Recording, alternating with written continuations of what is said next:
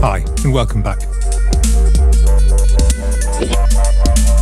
Let's synthesize some hi-hats. I'll start with white noise from Reaper's stock noise generator, as usual. Then add a Volcano 3. I'll add 4 filters, then turn the gain all the way down for filter 4 to shut that noise up. We'll need an envelope generator next, which I'll set to trigger from incoming MIDI notes, as usual. And let's modulate the filter gain so we get a burst of noise for every note. I'm going to quickly set up the envelope with a percussive shape, which will do for now. I'll come back to this shortly, but first let's set up the basic sound.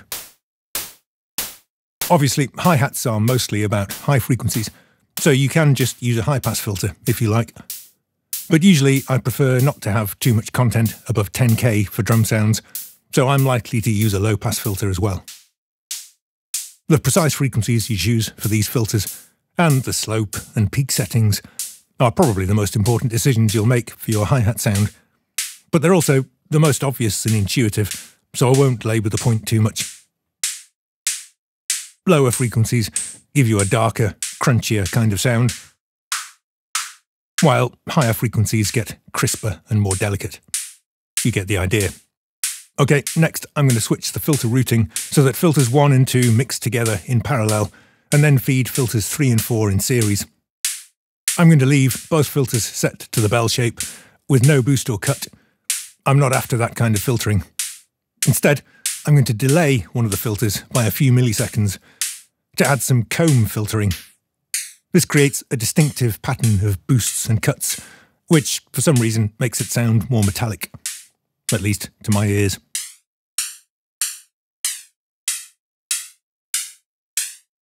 We can modulate the delay time to add some movement if we feel like it, though you'll probably want to keep the modulation pretty subtle. One trick I'm fond of is to set the XLFO to re-trigger on every MIDI note, so the modulation is consistent for every hit. But then select the second step of the XLFO and switch it to random. Now every hi-hat starts exactly the same, but drifts off in random directions as it decays. Now I'm fairly happy with the resulting tone. Just as important, however, in my opinion, is the articulation, by which I mean both velocity sensitivity and the ability to control the open or closed behaviour. If you're using sampled drums, you'll probably have open and closed hi-hats mapped to different keys, sometimes with a half-open version as well. That's not an option in Volcano 3. We could use separate instances for open and closed settings. But then we run into another problem. Traditionally, a closed hi-hat trigger will mute the open hi-hat, as if the drummer had stomped their foot back down on the pedal. In a sampler, you can achieve this with exclusive groups. It's more awkward with 2 instances of a filter plugin. If we use one instance of Volcano and find a useful way to control the envelope setting, we'll naturally solve that issue. Plus, potentially, we can have more of a sliding scale from closed to open, rather than a simple binary or 3-way choice. I'm going to show you 3 different ways to do this. First of all, the simplest, but perhaps the least useful. I'm going to set the envelope so that the decay is short and snappy, giving a closed hi-hat articulation, but then set the release much longer to provide an open style decay. Now, if I play longer notes, I get closed hi-hats. But if I play shorter notes, they ring out open. This is more intuitive to play than you might expect. Play with a heavy hand and the hats will be closed, but pull your hand away quickly and they'll ring out undamped. The biggest problem with this method is editing the results. You have to view the notes piano roll style rather than just seeing diamonds on a grid. And shortening note lengths to get a longer hi-hat is hardly intuitive. So next option, the most obvious solution perhaps, would be to use velocity to control the envelope, so higher velocities were more open, lower velocities stayed closed. This would work fine, Except I really like to be able to control the dynamics with velocity, and I don't want to lose the ability to add accents and ghost notes. So here's a possibly slightly overcomplicated solution. I'm going to start with an XLFO, then pick an 8-step sequencer preset. I want all steps set to 0, except the last, which I'll set all the way up. Let's have a quick chat about the global glide knob. If this is all the way down, every step will be hard-edged, regardless of the individual step setting. If it's all the way up, every step will have full glide, regardless of its individual setting, although the curve setting still makes a difference. But if the global glide is halfway up, the actual glide settings are determined only by the individual step settings. We want this all the way down for the final step, but then all or part of the way up for the one before it, to create a ramp up from 0 to full modulation. We haven't finished with this XLFO yet, but I'll come back to it in a moment. First, I'm going to set up the envelope modulation. Let's start by setting the decay to create a short closed hi-hat. Then copy that setting to the release as well. Then I'll modulate both of them from the step sequencer. Now the hi-hats open up at the end of each bar, and I can tune the modulation depth to set how long the open hi-hats decay for. Don't forget to match the decay and release modulation as well. Okay, next step. Let's set the XLFO to run really slowly. Actually, 0 Hz would be optimum for this trick, but we'll get as close as we can. Then set it to re-trigger on every MIDI note, so that it restarts for every hi-hat.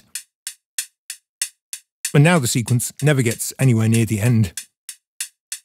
But we can still control where the sequence starts each time it resets by changing the XLFO phase parameter. I'm going to modulate this with velocity, and because the velocity modulation is bidirectional and goes negative as well as positive, that means I'm going to start by setting the phase to 0.5, halfway along the sequence. Now let's add the phase modulation, and I'm going to set the depth around 0.07. Now the XLFO functions like a kind of lookup table. Low velocity hits give us quiet, closed hats. Medium velocity hits give us louder, closed hi-hats. We can get to loud, closed hi-hats as well. Only the very highest velocities get us to steps 7 and 8, where the hats open up. This method is a little fiddly to set up, but once done it's reasonably intuitive to play from a MIDI controller, and also quite easy to edit afterwards. The biggest issue is perhaps that all your open hi-hats have to be near full volume. So the final method I'll suggest is a bit simpler to set up. I'll just add another MIDI modulator and use the mod wheel. Of course, you could use a different controller if you prefer. This gives you full control over the openness of the hats and the volume independently. It makes it easy to gradually open up the hats to create a built-in energy, as a rock drummer might. Note that you can change the controller curve to change the feel of this, and make it easier to ride those halfway hits. What's less easy with this method is creating intricate, funky patterns with both open and closed hits. Coordinating both hands for this can be tricky, and you'll probably have to edit the MIDI to get it just right. But editing is quick and easy, and it's nice to be able to determine exactly how open an open hi-hat should be. Alright, that's enough hi-hat. Let's talk about shaker-type sounds.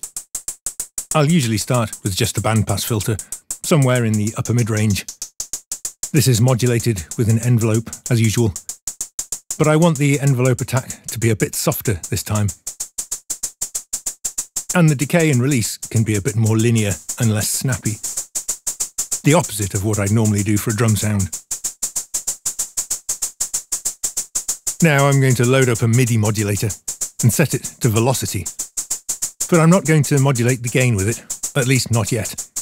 First, I'm going to link to the envelope attack time and invert the modulation so that higher velocities mean a faster, harder attack.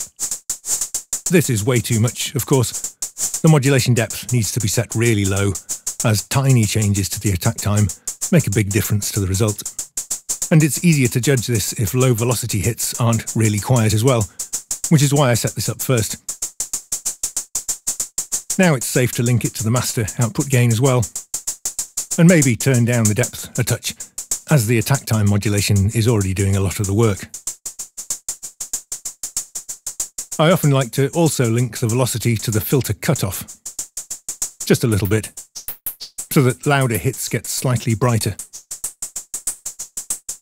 But shakers aren't so predictable in my experience, so I'll often also add a random XLFO,